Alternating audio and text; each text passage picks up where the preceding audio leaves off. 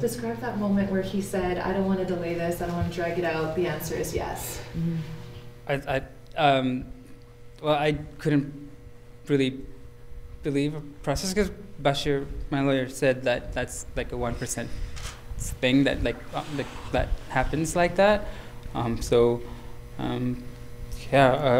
was just like, did he really say that? And then he kept rolling, and I was like, it's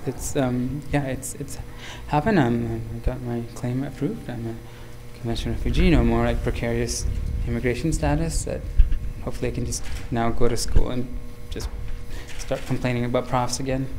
Yeah. Do you feel safe?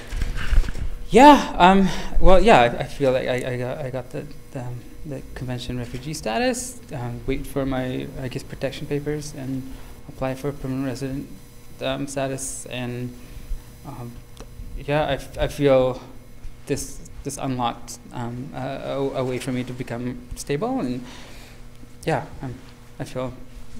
I already feel a bit of stability seeping into me now. So thank you.